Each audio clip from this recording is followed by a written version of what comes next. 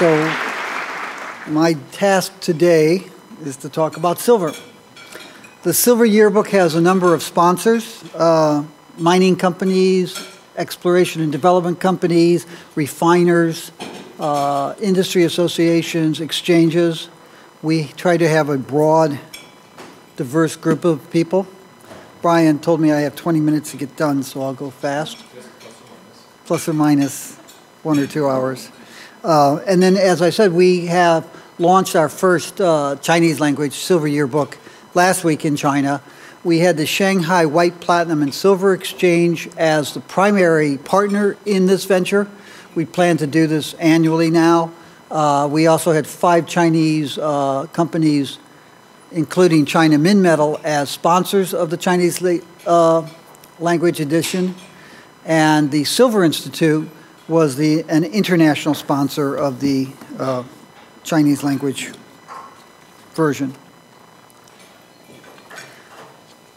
The price of silver appears to us to have peaked in April of 2011. And as time goes by, that becomes a more and more jaundiced seeming comment. It has basically, after it peaked in April 2011, came down and spent much of the time from September 2011 until April of this year, trading between roughly $26 and $35. You can see that the price started to deteriorate from $35 in September of 2012, in line with gold and a number of other commodities.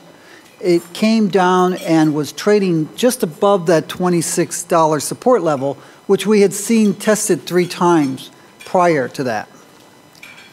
When we saw the price come down, as with gold, we were not seeing the kind of purchases, bargain hunting buying by investors, that you had seen in September of 2011, December, January, February 11 and 12, and then again in the summer of last year. Not only were we not seeing it, the market was not seeing it.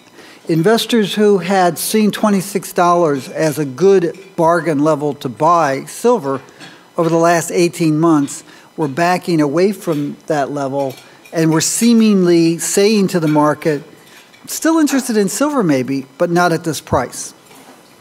Saw this in gold.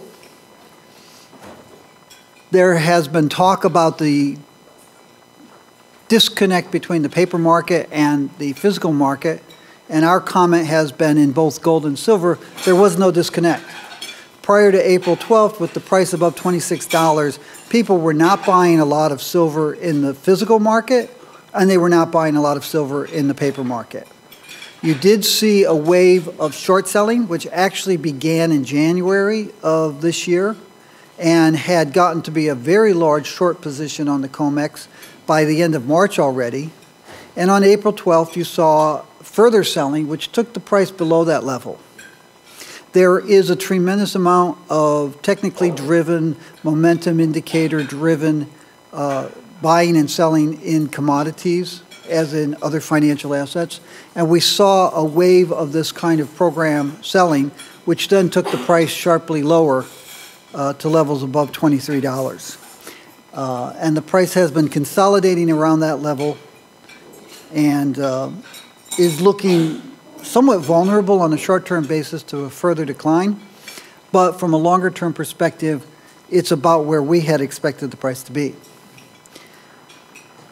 In preparing for my speech and going over my slides last night, I was worried that I was doubling up on Rohit's and Erica's presentations and that they would have talked a lot about our economic outlook.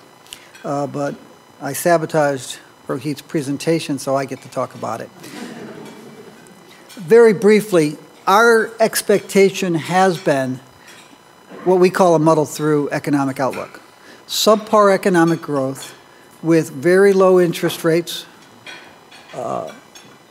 relatively controlled inflation, high unemployment. As Europe, the United States, Japan deleverage, and as the world suffers through an economic situation with a lot of long-term structural problems that have not been resolved, but have been somewhat papered over, with some improvement in the control system, and not a lot of confidence in political leaders that they have the political will to make the relatively easy adjustments that are needed to be made to right the economic ship of state. And in that environment, our expectation is that this period of subpar growth, low interest rates, high unemployment will continue for several years, and that's the economic environment in which commodities will be operating. That's actually kind of interesting to us as analysts, because what that suggests is neither sharply lower prices nor a continuation of the boom market years that we saw from 2002 up until 2011. It's a much more broken field with strong positive fundamentals and strong positive economic conditions, not so much necessarily strong enough to drive prices sharply higher, but also strong enough to keep prices from falling. In terms of the fundamentals, the key factors that we've seen, which we are putting forth in our silver book this year, is that we did see investment demand increase last year, and we have it declining this year. It increased last year, I'll show you a chart in a second, because it was down in 2011 because of higher prices. And as the price backed off after 2011, investors took that opportunity to buy, as I said, every time the price got down around $26, $27, $28. Net refined supply rose slightly last year, continuing a trend that has continued for a while. And we expect it to be basically flat this year. And fabrication demand fell 1.8%, relatively small amount, as we saw weakness in a number of applications. We expect a little bit of a recovery, a little bit more than 2% growth in fabrication demand this year. Looking at investment demand, I'm sorry if the price line kind of blocks out the bar for 2011. But you can see that the silver market is one, we sometimes say it's like a tanker, ocean tanker. It turns very slowly. The silver market is a market where investors will decide that they want to buy silver, and they'll buy it for 10 years. And then they'll decide that they want to sell silver, and they'll sell it for 15 years. And they will sell enormous amounts of silver. In 2005, investors became net buyers of silver again, having sold not only the metal that they had accumulated in the 1980s, but metal that they had accumulated in the 1960s and metal that they had accumulated prior to that. And they became net buyers. The fundamentals had shifted, the economic environment had shifted. Investors as a group decided to start buying silver, in essence bidding the price higher. You can see that the price of silver had been bumping along around $5, $4.50, $5, really from the late 1980s until about 2004, 2005. And as investors pulled back from being net sellers, 2002, 3, 4, 5, and turned into net buyers, after that, the price of silver started rising higher. Investors were basically bidding silver away from fabricators, bidding the price higher, and rebuilding inventories. Silver investors accumulated about 135, 140 million ounces a year in 2011 and 2010. As the price rose in 2009 and 10, they were buying that much. As the price rose in 2011, they did pull back, and you did see a significant amount of selling in April and May, primarily in May of 2011. Some of that was then bought back after the price fell back down. But when the price got to $37, $47, $49 an ounce, and then fell back to $33 in a matter of a few days, you had a lot of investors coming out of the market. And so you had a decline below 100 million ounces in terms of net accumulation of silver. That was still the 6th or 7th largest annual net accumulation of silver on record. And then we saw an increase again last year as the price fell.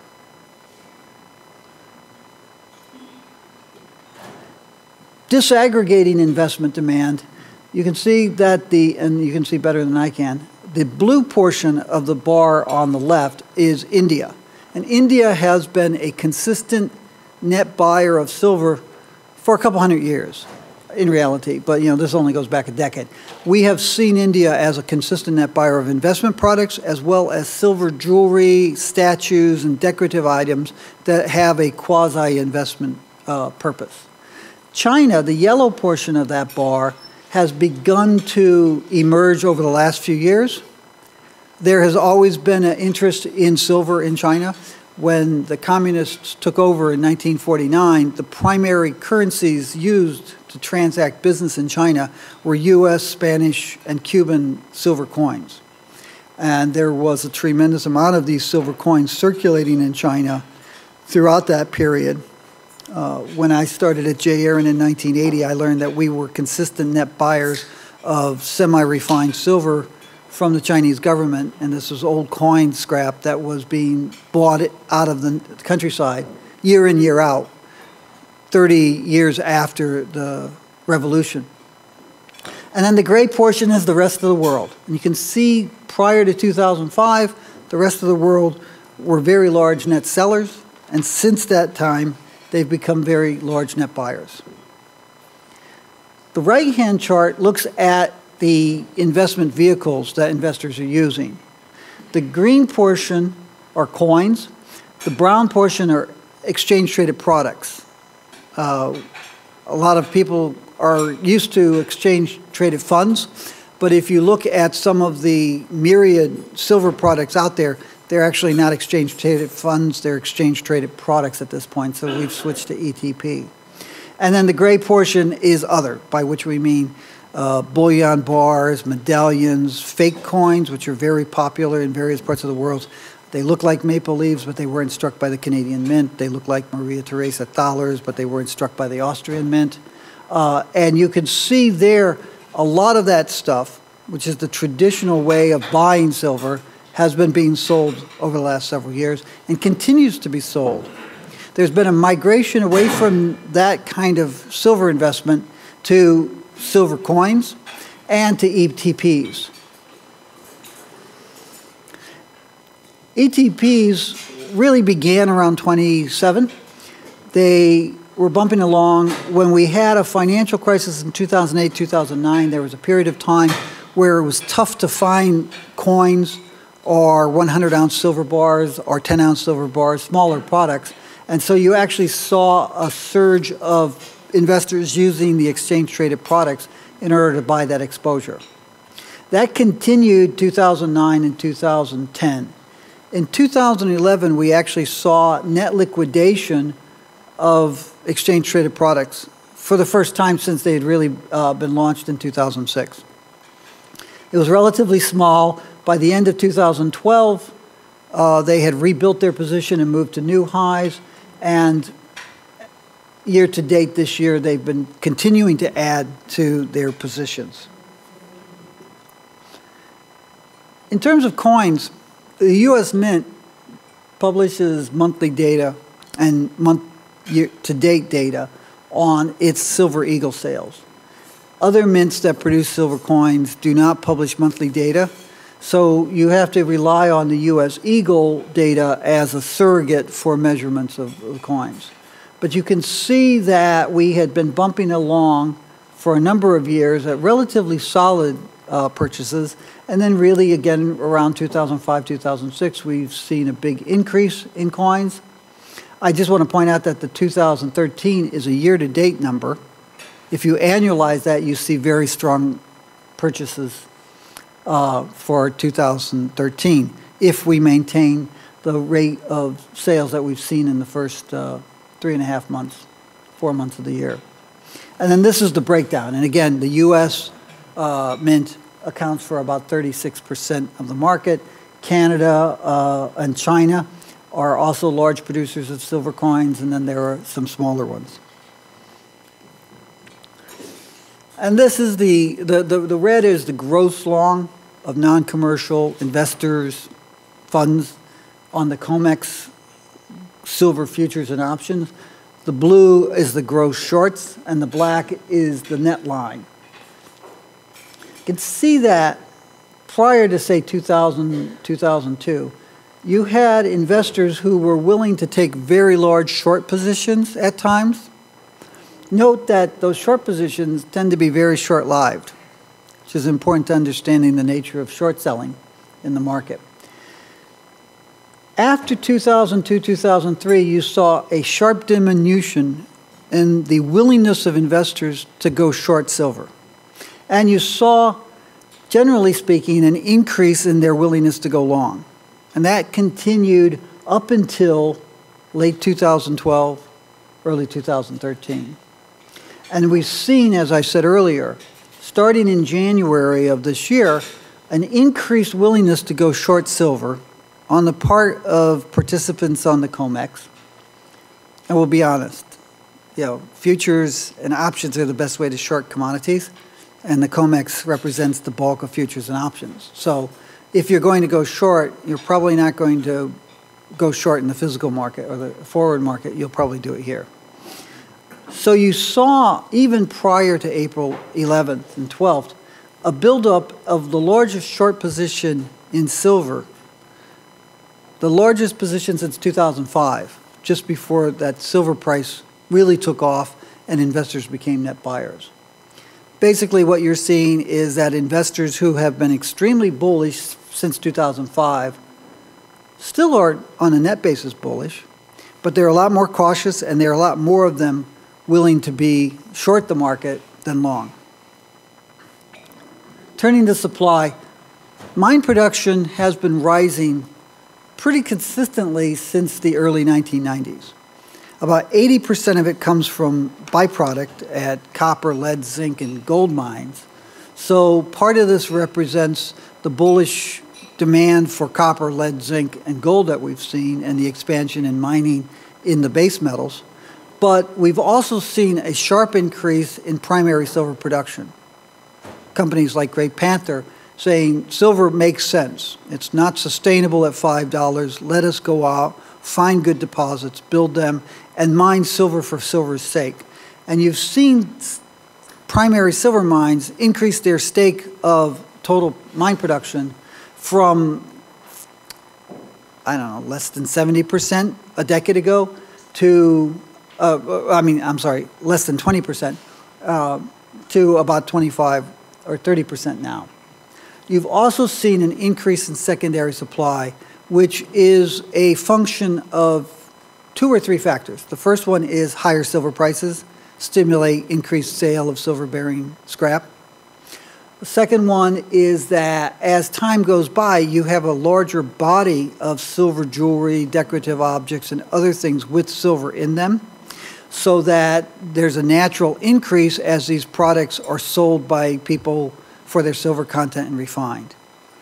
A third trend has been an increased interest in collecting silver and other metals from end-of-life electronic and other industrial fabricated products, some of which interest has been mandated by government regulations, saying you've got to turn the stuff in for recycling and not just put it in your garbage. And actually there's a fourth factor, which is economic stringencies. In tough times, people will sell their silver statues or their silverware or their silver jewelry in order to raise cash. And those 4 factors have combined to boost silver secondary recovery.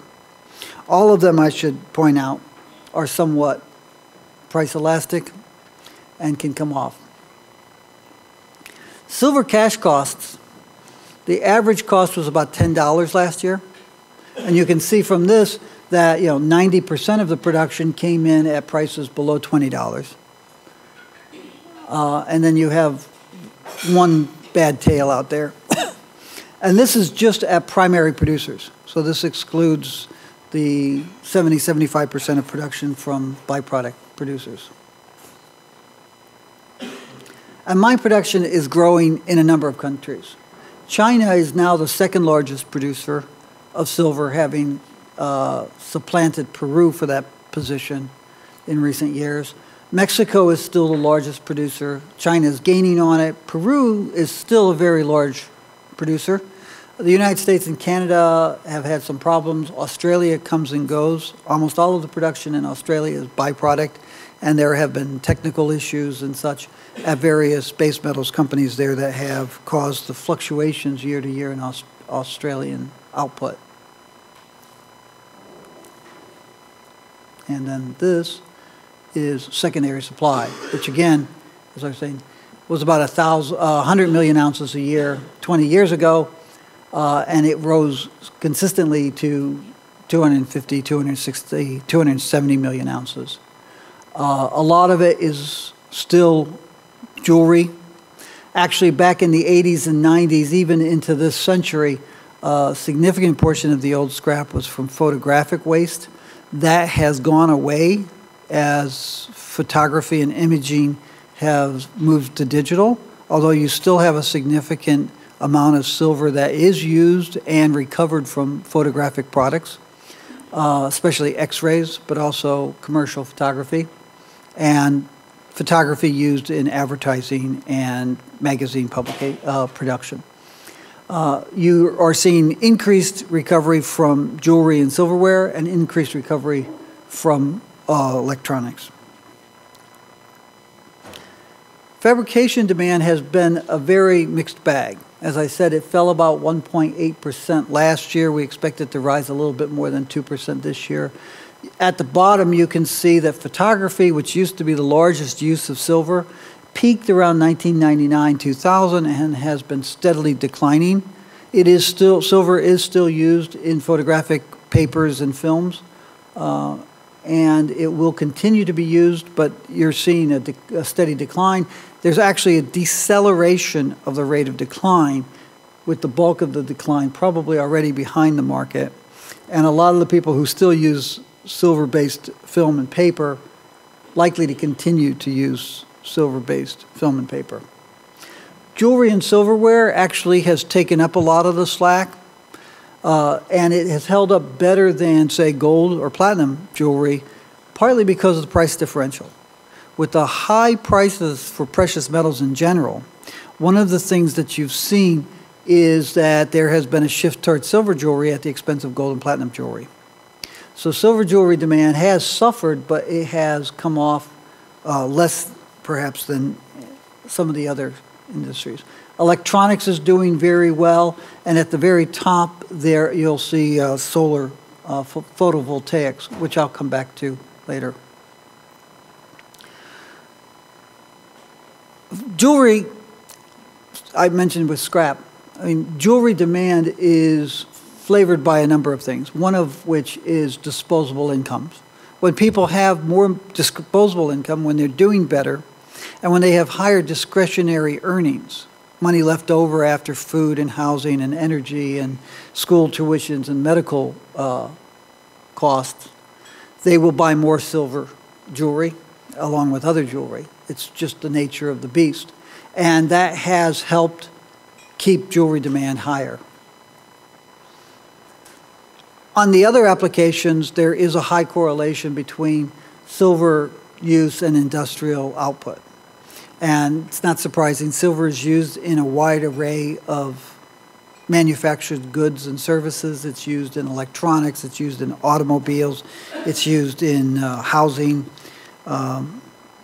mirrors, ball bearings, solders. It's a very versatile metal that's used in a lot of applications. Electronics demand has been growing and growing very strongly. We measure silver at the point where the silver is used. And you can see China is added in there around 1999, 2000, and has become a very big source of silver demand for use in electronics. Part of that is the growth in China as a manufacturing site. A significant portion of the electronic components that are made using silver in China are used for the Chinese market, but a significant portion are also exported to other countries. We've seen since 2000 is an increased direct use of silver in China at the expense of other countries. Even so, you've seen growth in the United States in silver use, and it's actually shifting a little bit back as our competitiveness improves. And you've seen growth in Japan, relatively flat, Europe somewhat better, and other countries that are competing with China for this application. That said, the growth rate is slowing. There are efficiencies of use. Technological changes are constant in the electronics industry. Tablet computers use a tenth of as much precious metals as old notebooks and desktop computers. So you're seeing a constant technological shift, which cuts both ways. As they use silver in new products, demand booms. As those products either become smaller or more efficiently in their use of silver or are obsolete and replaced by other things, you can see this kind of plateauing. And we expect that to continue. Photovoltaics was the big new growth in silver use. You can see that prior to 2005, it was just 5 million ounces or so less. Following after that, you saw a very rapid growth both in the production of solar panels, the installation of solar panels, and the use of silver. And during that period, from 2005 into 2010 and 11, one of the trends that was going on was that if you increased the silver loadings, you increased the electrical output of solar panels and made them more efficient. So during that period of time, you saw tremendous growth in the number of solar panels, but you also saw people using more and more silver per panel. In 2012, we saw the first decline since records were begun a decade ago, 12 years ago, in silver use. You can see that the differential between solar panel production and installations started to get out of line in 2009, continued in 10 and 11.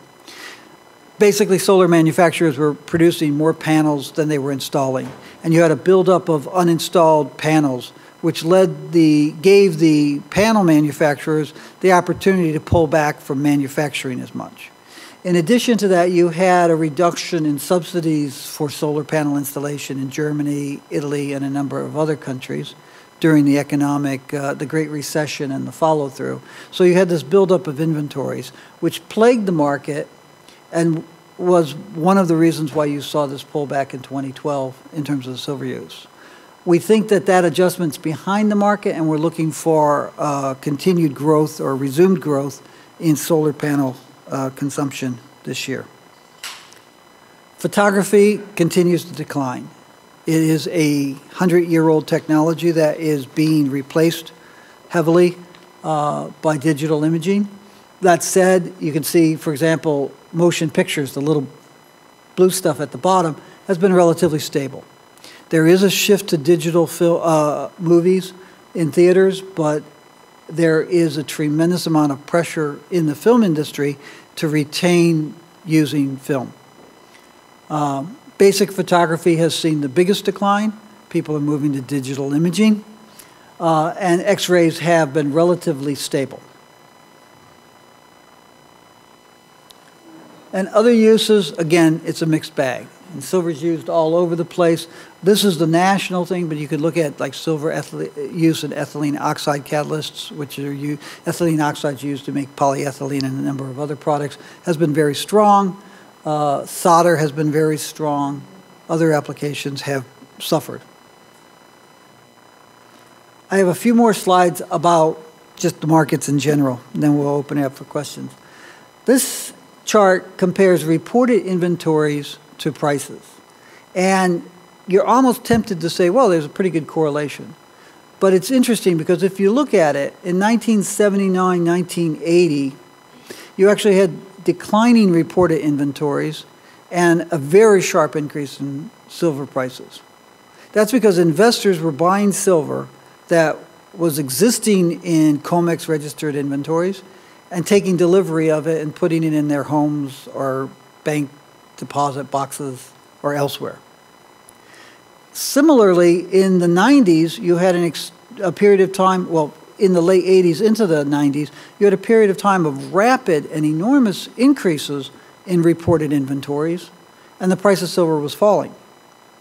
That represented a period of time when those investors who had bought earlier, if you remember that net investment supply-demand chart earlier, that represented a period of time when those investors were selling their silver, fabrication demand was less than total supply, and you actually had a situation where that silver was being sold to market makers who would then register it with the COMEX and hedge their position against the COMEX. So you had silver coming out of unreported inventories held by investors, going into dealer inventories, which were showing up in reported inventories. So you had this increase in inventories, and one could have an impulse to say, well, inventories are rising, I guess investors are buying, but in fact, investors were selling, which was reflected in the lower price.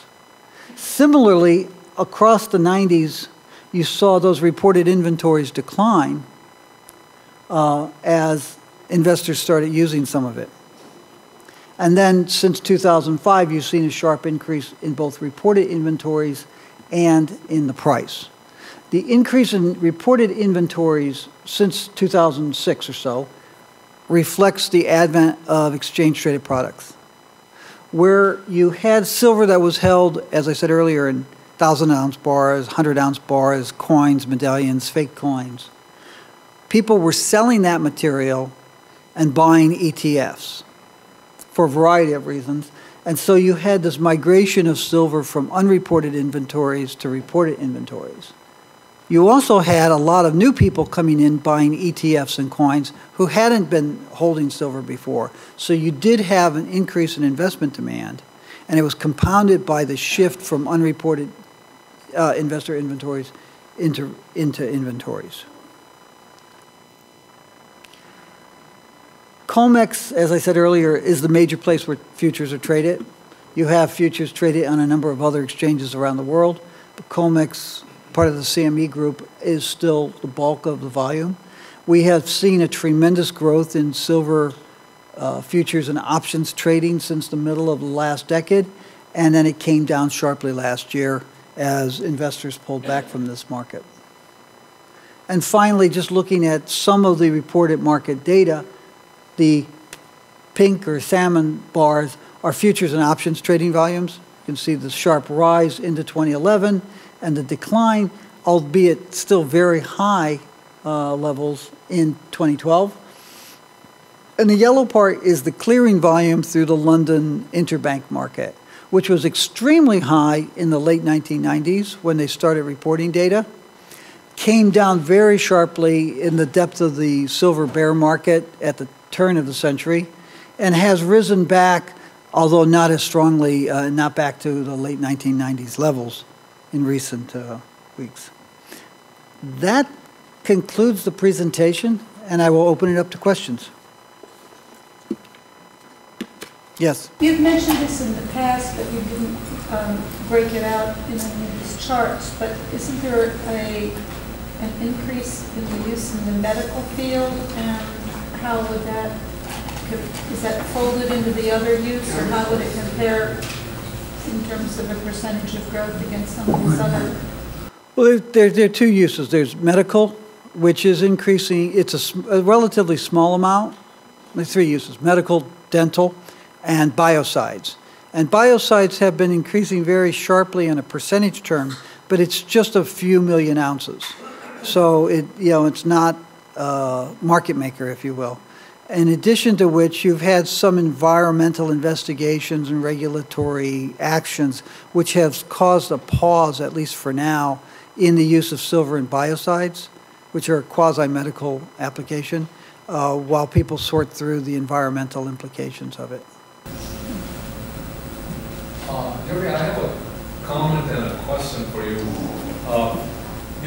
Silver, I'm sure, and I'm talking about the Asian space, that the British sold opium to the Chinese in the late 1800s, and they brought silver to India, and they were doing this for a long time. So somebody told me that there's huge deposits of silver which no one has track of in India, and I would like you to comment on that. And the second thing is, in 1979, the Hunt brothers tried to corner the silver market. and silver spiked to just under $50 with it. And you know, a lot of smuggling takes place of gold and silver in India at that time.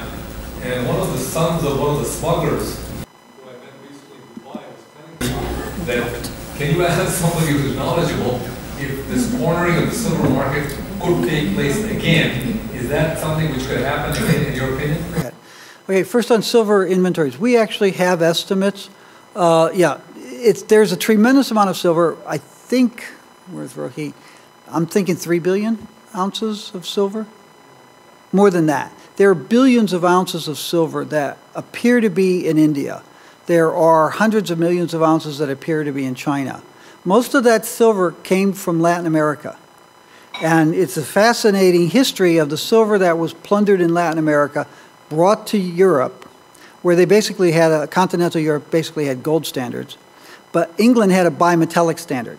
So you could take your excess silver, which was glutting the market in Europe, and ship it over to England and exchange it for gold, which caused a run on the gold market in England.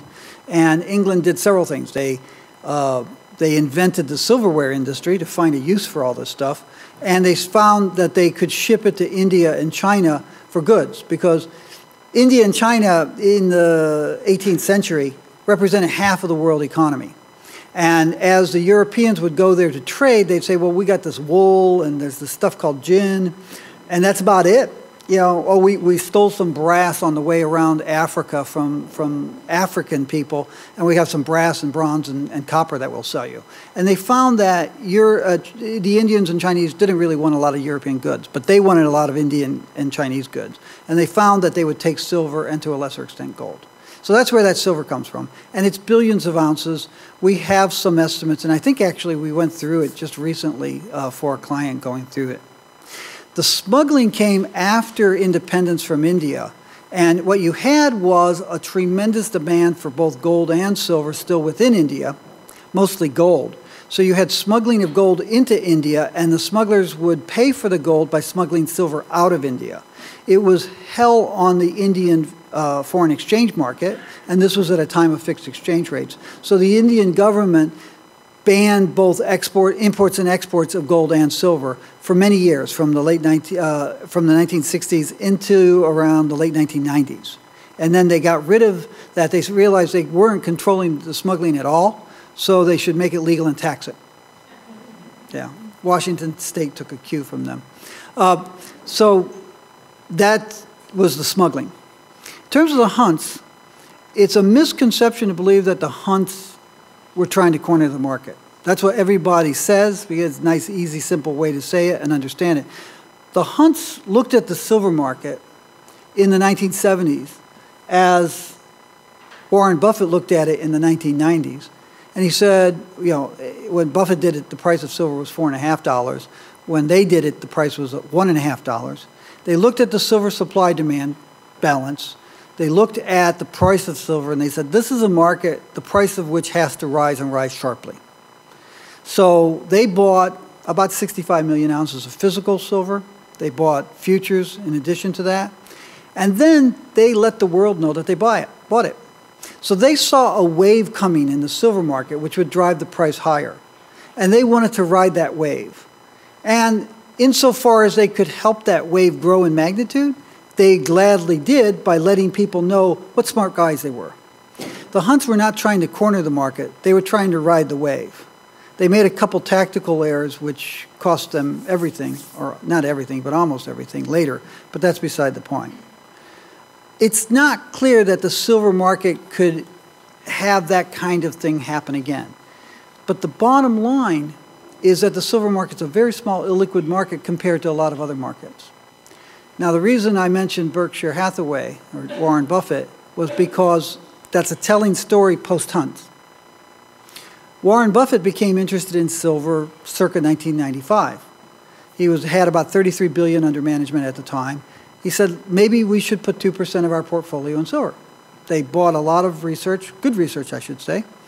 They bought a lot of research, studied the market in great detail, and went back to Warren and said, good news, bad news. Good news is, yeah, the silver market looks like it's a wave that's going to come, and the price, which has been bouncing between $3.50 and $5 for many years, at some point it's probably going to double. And you could see $8 or $10 silver, maybe even higher. Bad news is, you're an equity investor. You have $33 billion under management. For something to be significant, you need to put 2% of your portfolio in it. $750 million in 1996 roughly is equivalent to the market capitalization of the silver mining industry worldwide. So we just can't buy silver equities and get to that 2% threshold. At which point Warren said, so you're telling me that even little old me, and he only had $33 billion under management at the time, can't get 2% of my portfolio into silver equities? And they said, yes. He said, so we need to buy silver directly. We need to buy it, allocate it, take delivery of it, and move it outside of the banking system to a vault where people can't see it. And we'll hold it, we'll pay the storage fees, and we'll wait, and we'll see if this wave comes and doubles the price. He ultimately sold between $8 and $10 an ounce and made his objective. And then the price went to 13. And he said, well, maybe that was a mistake. But I made my objective. So that tells me that perhaps the silver market's larger and more liquid, even though it's still illiquid by global standards today. It's a lot more liquid than it was in 1979, 1980. So I'm not sure that someone can do to the silver market what the Hunts did back then. Yes. Your slide about shorts was non-commercial shorts. Yes. You want to talk about commercial shorts? Sure. Commercials, generally speaking, run hedged books. I don't know any bank in the world that will let its traders go home with an unbalanced book. So when you see banks and brokers showing up as having a large short position or long position on a commodity on the COMEX, that probably is a hedge of their physical market activity. There are some brokers, non-banks, that have at times taken large exposure. Bear Stearns is no longer in the business. Banks that are still in the business run hedged books. So we do follow the commercial hedge positions because we want to see what it is, but it is a reflection of two things. It's a reflection of, it's a hedge of their business elsewhere, and it's the fact that when you have all of these non-commercials, either long or short, and they're mostly long, somebody has to take the other position. And that somebody is a provider of liquidity to the market, and the CFTC defines those as commercials. Other questions? Henry. Two questions. Your price forecast, top and bottom. And secondly, do you agree that risk management on the part of silver companies has not been optimal in the sense that they should be doing hedging in the same way that I think both agree that they should be doing gold hedging? If they're gold companies. Henry, when you're asking a price forecast, I can do that. you have to give them the date, the time frame. Okay. Before the end of the year. Oh, I was going to tell you before the end of the day. You're making it harder for me.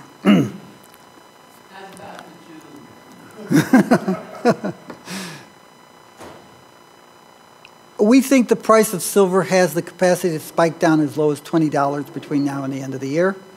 And we think that the price has the capacity to rise back to $26, $28. Let's say $28. So I'll give you a range of $20 to $28. In terms of hedging, I'll just say I have always been a proponent of hedging and always a proponent of smart hedging. From my days in J. Aaron, I have been involved in providing hedging services. J. Aaron was bought by Goldman. We spun off in 1986. There were a variety of reasons that we spun off. I won't go into the details, but we then continued to provide hedging advisory services to producers and consumers. We have a strategy that is really good. I think today you can lock in a floor of $20 at today's price. You can lock in a floor of $20 for the rest of the year. Two questions. First, there's constantly, and this may be rumor mongers or there may be some truth, that there's problems in physical delivery. And so I wanted to hear your comment. The other thing is, since you went through a nice history and you showed how, silver was $5 for all these years, do we have the data, or do you have the data as to what the all-in costs were, and how long did the industry run or could at a negative rate, or how? And given today's cost, what is a realistic lower level before everybody basically has to shut down? Yeah, okay. In terms of physical delivery problems, there's a tremendous amount of rumor mongering and scare tactics by people trying to sell silver products to investors. But what you're really seeing is tightness in the supply of small milled investment products. If you want a 1,000 ounce good delivery bar, you can have as much as you want today. Just give me an order, 2 million, 5 million ounces, we can procure it for you within 2-3 days. There's plenty of silver in the good delivery form. Where you're finding the tightness is 100 ounce bars, 10 ounce bars, 1 ounce bars, maple leafs and eagles and other small milled products that are designed for small investors. And that's because the industry that supplies that has limited capacity to take 1,000 ounce bars, melt them down, cast them, strike them, polish them, and get them to the market. So that's the physical delivery. The tightness is in small product. It's not in silver. I mentioned earlier, in late 2008, early 2009, you had a lot of people buying silver, and you had tightness in those small products. And what you saw were a lot of people shifted to the silver ETPs, exchange traded products at that time, because there they could buy the exposure to silver that they could not find in the small bar form. In terms of costs back in the day, yes, we do have a data series that shows production costs back then. I mentioned earlier, back then, 80% of production was byproduct of copper, lead, zinc, or gold. And you have a lot of production that can come into the market. Byproduct producers, depending on how they want to play with their accounts, can attribute this at 25 cents an ounce or $1.25 or $2.50 or even higher. So you have a lot of production that is extremely low cost that continued even when the price was $5. And the primary producers can continue to produce at a loss as long as their financiers and banks and equity investors allow them to. And you did see a lot of mining companies that suffered mightily, not only in the period, say 2000, 2001, 2002, but also in earlier periods because the production prices, because the market prices were too low or even below their production costs. Other questions? Yes, Ken. Jeff, I want to thank you for having this conference. I take that. Thank you. Okay. Well, let's not take that as a sign that the dialogue ends. I mean, other people can ask questions. We're still here. We've got the room until 5, I believe. But even beyond today, feel free to reach out to CPM Group for all of your research and consulting and hedging questions related to precious metals and other commodities. Are there any other questions? Louis, you're running out. If there are no other questions, thank you for coming and listening to us today.